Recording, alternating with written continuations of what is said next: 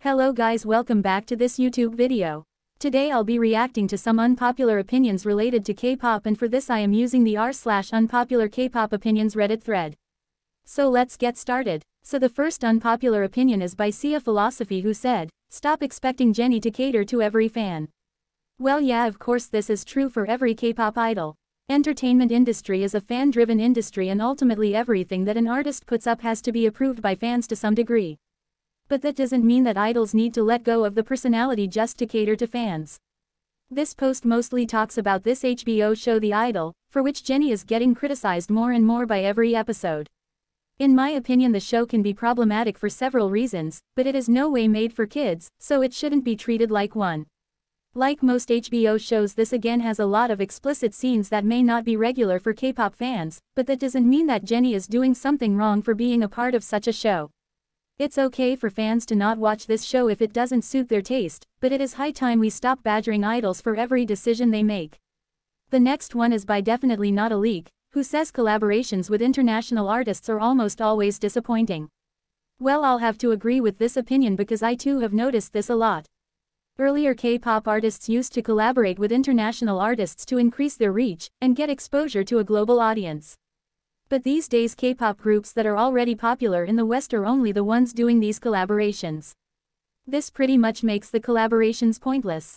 And obviously, since these songs are collabs, groups use their B-tier music for this. I don't agree with every song mentioned in this post, because I actually like some of these songs, but still I feel that most collaborations are the weakest of a group's discography. The next one is by user Winter Taeyeon, who said, "I love it when they include backup dancers in sexy songs." Well, I assume that this comment is related to the recent song, Bite Me by ENHYPEN. And I agree that the backup dancers in the chorus actually enhance the song, and contribute a lot to the vibe that they are trying to set. I know this can be seen as an unpopular opinion, because K-pop fans are generally opposed to the idea of backup dancers, especially of the opposite gender. But I like the backup dancers not just in Bite Me but also in songs like MMH by Kai, Gasina by Sunmi, Like Crazy by Jimin, etc. The next unpopular opinion is by Lunaverse, who says G-Idol's music feels incredibly heavy-handed and self-satisfied. I actually agree with a lot of the points they have mentioned in this post. I received a lot of criticism for saying that I didn't like Queen Card despite it being an empowering song towards women.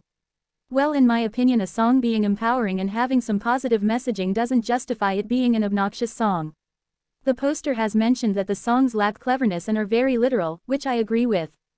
I like songs which have a hidden deeper meaning or are more metaphorical, because they also have listening value other than just appreciating the lyrics.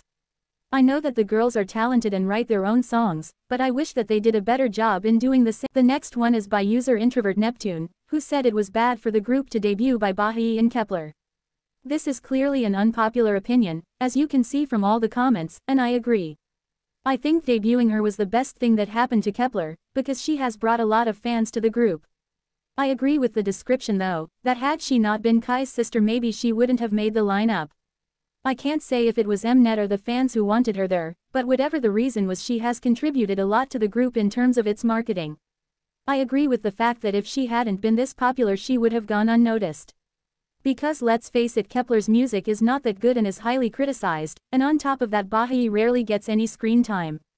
So people stating that she is talented, are just saying that because she is popular. The next one is by Cupid is So Dumb, who says New Jeans isn't only popular because they are under hype labels. I don't agree with this, and I'll tell you why. Okay, firstly let's be clear, the Big Three, or now Big Four privilege definitely exists.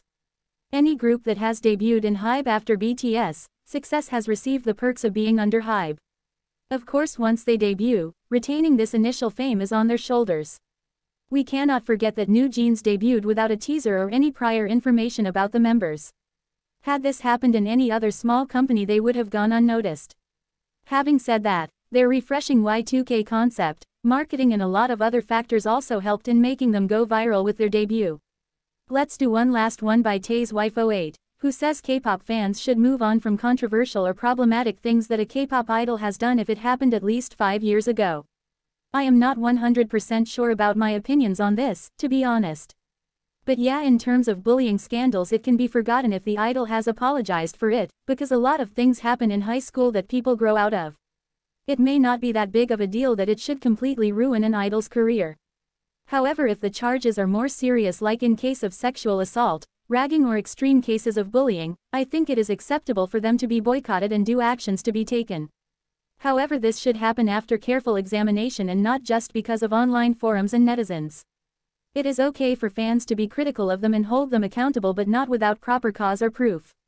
But just because something happened 5 years ago doesn't make it null and void. So that was all for this video. If you enjoyed this video and want to see more of this type, do subscribe to the channel. As always, thank you so much for watching, and I'll see you in the next one.